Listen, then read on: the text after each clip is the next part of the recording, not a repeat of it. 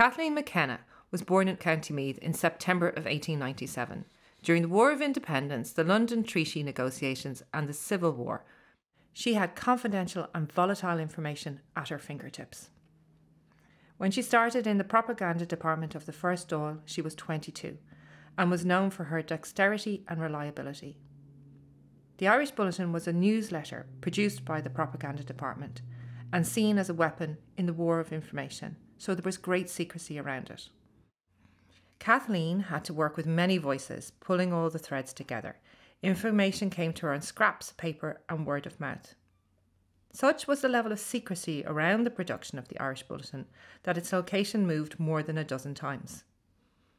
In an effort to hide its location, at one point Kathleen produced it solo in her flat. In pulling the bulletin together, she was considered a safe pair of hands. The Irish Bulletin was really simply produced. The office consisted of a typewriter, a machine to print labels for post, and a mimeograph machine. But its reach was far and wide, with copies being sent to supporters of the Irish cause across the world, all of which passed through her hands, delivered and posted, a combination of intense and repetitive tasks. She had to work in times of great tension to provide the smooth running of this vital propaganda machine.